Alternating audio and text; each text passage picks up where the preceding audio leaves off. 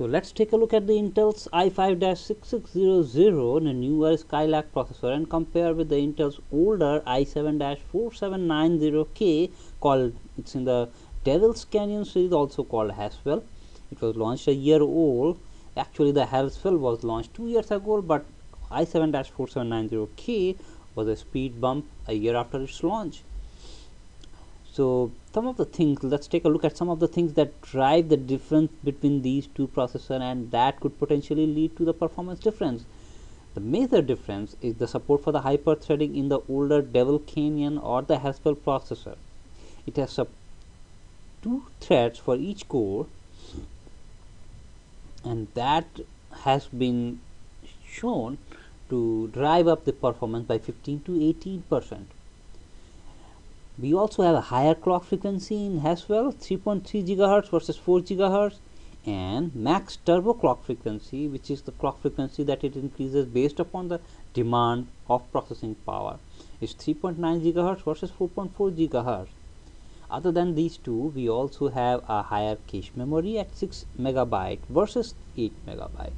So these three are the major things that's going to drive the performance improvement. Of course, we have a latest architecture, Skylake, but we have seen that it has not improved the performance for a given clock frequency. It's only slightly improved the performance.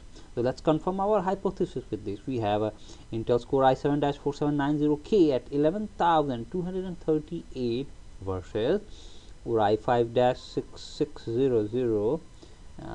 We are not looking at the right one, we are looking at the i5-6600 and 6600K are different.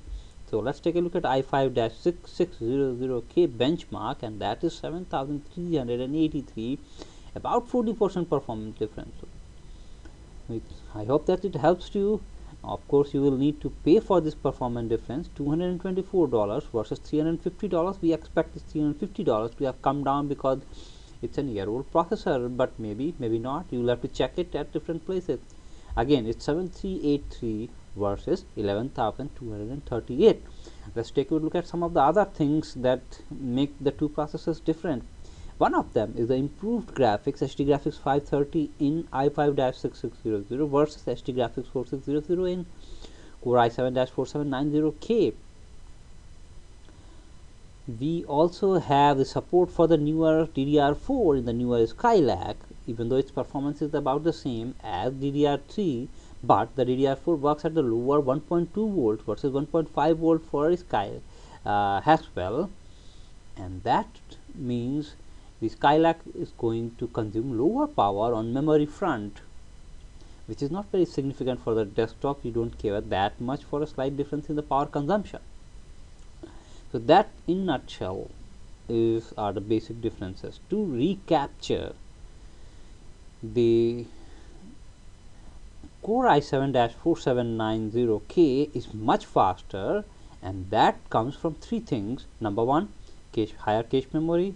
Number two, support for the hyperthread. Number three, higher clock frequency. At the same time, it's more expensive, and it has support for older DDR3 memory, and its integrated graphics is slightly slower.